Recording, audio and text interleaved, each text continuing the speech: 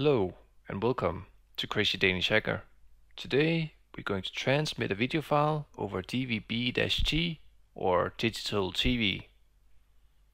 So first I have a video file in MP4 format that I want to transmit. But before we can transmit it, we need to convert it to mpegts. So we can use VLC for that. So you will convert and then click add and then convert, and here you will have to select another profile, and in our case we want to lower the resolution a bit to 256 and 128 kilobit per second. Click save, destination file,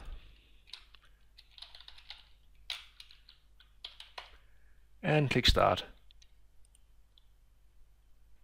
Once the file has finished converting, we can try and play it in VLC just to see if it works.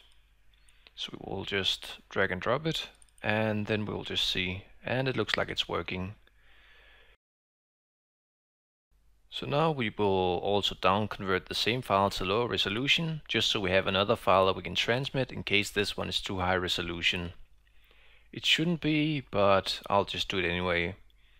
Now in my case I'm using Camtasia, but you can pretty much use any program that can change the resolution of a video to a lower resolution. So in my case I'll just make sure that it is around this resolution, 640 by 360. Then I'll just click produce and share, custom, next, nope, and that's pretty much it. Just click output1.mp4, and we will also need to convert this file as well with VLC. So now that it has finished producing the file, we can just close Camtasia or whatever other program you used, and then we will need to convert that file to TS format. So I'll just copy the file from here to here. We'll just call it output2, and then we will convert this file as well. So we will use VLC again, convert, output2.mp4, convert, and make sure we select TS, check the settings, looks fine. And here we will write output2.ts and click start. And now that it has finished converting the file, we will just check that it's working. So it looks like it's working as well. So that's nice. So we'll just close the window, and then we will move on to the next step. So in my case, I also want to check that I have a good radio signal being transmitted. So I'm using SDR on Windows, but you can also use gqrx or any other software-defined radio program. So we'll just open the program. And now that the program is open, we'll just make sure that we've selected RTL-SDR USB. Click the little cog here, and then we will use this one for this device for checking the signal, because my Teratech T-Stick actually has a better, it processes the signals better for some reason. So just click close and check that it's working. So it looks like it's working, and you can see that there are some radio signals here. So we can choose, for example, some other channels in case we want to. So we'll just click pause, and then we will look into installing all the necessary tools that we need. So I've created 2 new virtual machines with Ubuntu, the latest version, and there's nothing else installed besides the default tools and stuff and drivers. So there's nothing custom installed. I've only named them so they're easy to identify. So first we will install the receiving tools, and first we will just log in,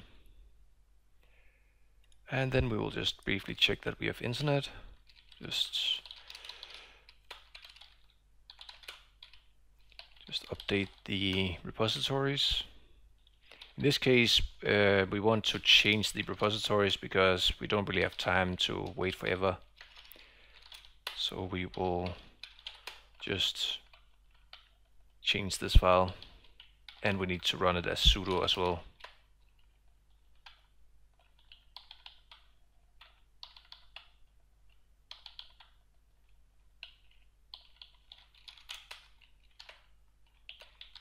Press Ctrl O and enter, and then Ctrl X.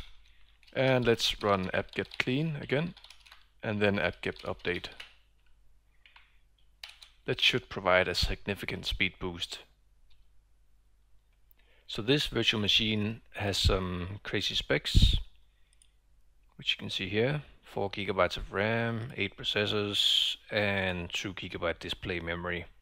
Now that's just to make sure that it isn't a bottleneck for decoding DVB-T, because I want to make sure that it's not the hardware that there's anything wrong with. You can probably do it with less, but just make sure that your receiving and transmitting virtual machines have enough power, because it does require quite a bit of resources to transmit, but also to decode these types of signals. So the next thing that we want to install is that we want to install mplayer. And we also want to install vscan. So now that it has finished installing, we may also want to make sure that we have iostat installed. That's just a debugging tool to make sure that there isn't any wrong with our hard disk, like the files that are being written temporarily to the hard disk when a file is being decoded, for example. It could be a bottleneck there as well. So iostat is good for debugging that. So we will, I think it is, yeah, it's sysdat. So we'll just install that tool as well. And we can't really run mplayer yet because well, we need to make sure that our RTLS device is connected. So we will connect the Teratech right here. And we also need a configuration file, which we will get to. So we will just run dmesk, and you can see that it has been registered here. Now in case it hasn't been registered as DVB, we can also grep for it. So we grep DVB. So if you don't have messages like this in the latest version of Ubuntu, then you may want to run sudo modprobe dvb usb and then rtl28xxu. So that basically enables this driver here. You may need to run this command, for example, if you have the rtl-sdr drivers installed. So now that we can see that we have DVB correctly identified on the stick, we can also confirm it by looking at the devices here. So that also looks correct, that we have this adapter here.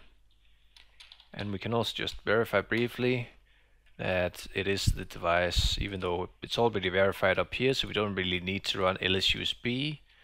But in case you're encountering any issues, then you may want to run lsusb and then s and then bus 1 and then device 2 and then v, because that will only show the data, the verbose data for this device, and then less. And then you can check some of the details that you may want to investigate further. But in this case, we don't really need to run this command and check the output because it should be working. So next, you can see that we can't really still run this because we need a channels.conf file, and to generate that we need vscan. Now to run vscan, we also need some channels, some live channels on the air. Depending on the country, you may be able to pick up some that are already broadcasted, but in my case, there won't be any. So for example, if I run this command, it will scan for channels on 7 and 8 megahertz frequencies, and if it finds any, then you could tune to them. But in my case, I can't, so we will have to wait with this step later on and do it again. Anyway, I've just cancelled it by pressing Ctrl-C, and we will get back to this virtual machine after we have installed all the transmitting tools, because now we have pretty much everything that we need. Now you can use VLC, but the problem that I had is that VLC is horrible at decoding DVB-T signals or digital TV. So that's why I'm using mplayer, because it worked almost flawlessly last night when I was testing it. So we will just pause this VM, for example, or just minimize it, and then we will look at our transmitting VM instead. So now let's take a look at our transmitting VM, which is also a brand new VM with nothing else installed. Now the reason why I'm using two different virtual machines is because it requires a lot of processing power to transmit, but also to decode. And if you do it on the same computer or on the same machine, then you may run into CPU usage issues, which means that the transmitting program will try to use around 75 to 80% CPU, and then the decoder will try to use the same or more. And then you have like 150% CPU usage, which is not ideal, and that will cause issues with the transmitted signal, but also the decoded signal. So that's why it's better to use two different computers or two different virtual machines. Now let's log in, and next let's have a look at the tools that we need to install to transmit the digital TV. So we will just briefly do the same as we did with the other VM. Control O and Control X, and then just run apt-get clean, then update. So to install the tools that we need quite a lot of libraries and other tools, aka dependencies. So I have these libraries and tools that we need to install first. For Ubuntu, make sure that it is gqrx-sdr. And I will also try to post these in the description of this video, so you can copy and paste it from there instead of trying to read it from this video. And this will take a bit of time to install as well. So that installation took around 5 minutes on my computer. It may take a little bit longer on yours, maybe faster.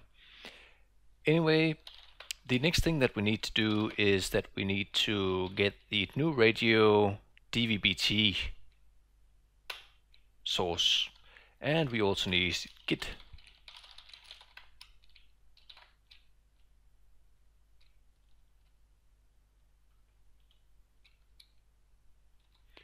So we'll just git clone,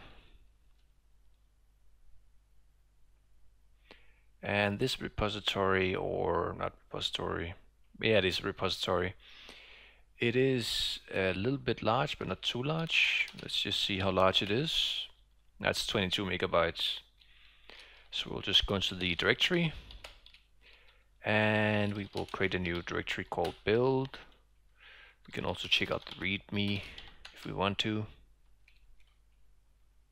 See, there are some build instructions here. And let's go into the build directory, and then cmake, and then I saw that someone else ran this command. So this cmake install prefix is equal to user, and that basically installs it like gr-dvbt in /user instead of the other default directory. So we'll just run cmake, and we also need to install cmake.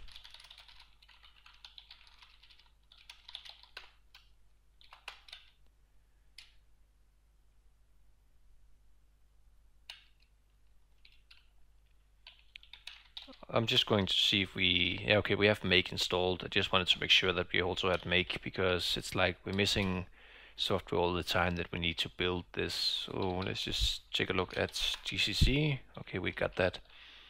Good.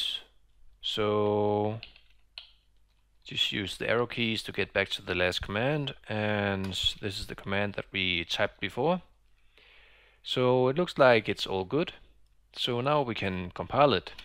So we'll just run make, and once it has finished compiling, we'll run make install and ld-config.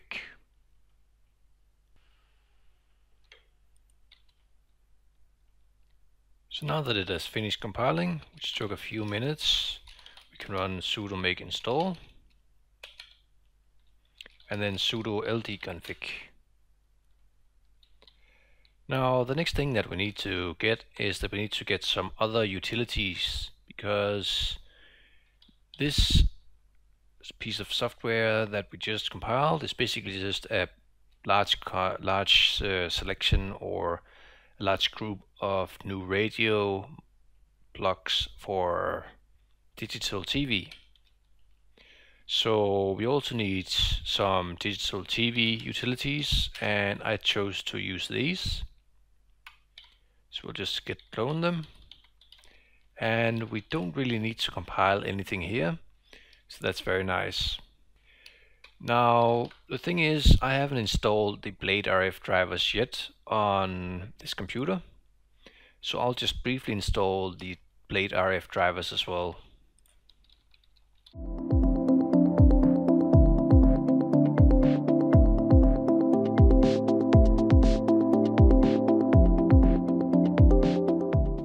Alright, so now I have the BladeRF installed, and we can just confirm this by connecting the BladeRF to the Ubuntu machine. But as you can see, it's not working, and that's because I need to change the controller to USB 3.0. So let's try again. ls-usb. It is not connected yet, so we'll just connect it. Run it again, and you can see that it is up here. So we'll just run BladeRF CLI-P, and then we'll just load the FPGA. So to transfer our files from our host OS, which is Windows, to Ubuntu, sometimes if drag and drop doesn't work, like in this case, you could install the VMware tools, or you can install an SSH server. So we'll just install openssh-server. Now that it is installed, we'll just note down the IP address to be used in Filezilla, for example.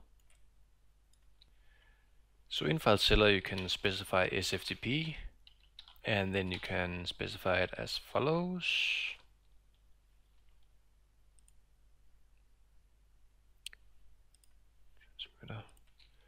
The username in my case is transmitter, and password, yep. And then we will just store it on the desktop. So we want to upload the TS files. And now that that's uploaded, then we can take a look in the virtual machine. So let's have a look inside the virtual machine. We can also just move this. You can see the files are here. That's neat.